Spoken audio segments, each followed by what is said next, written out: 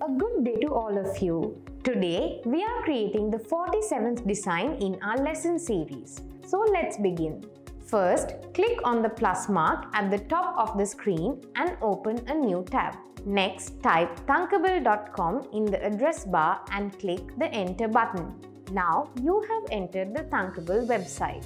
Click on the login button at the top and log into your Thunkable account. In the Thunkable free account, we can save and keep only 10 projects. Therefore, if you create more projects from here on, keep only 8 of your favorite projects from the last projects you have created and delete the remaining 2 and make space for the new project. Now again, click the plus mark at the top corner of the screen, open another tab and visit the dpcode.lk website. Click on lesson number 47.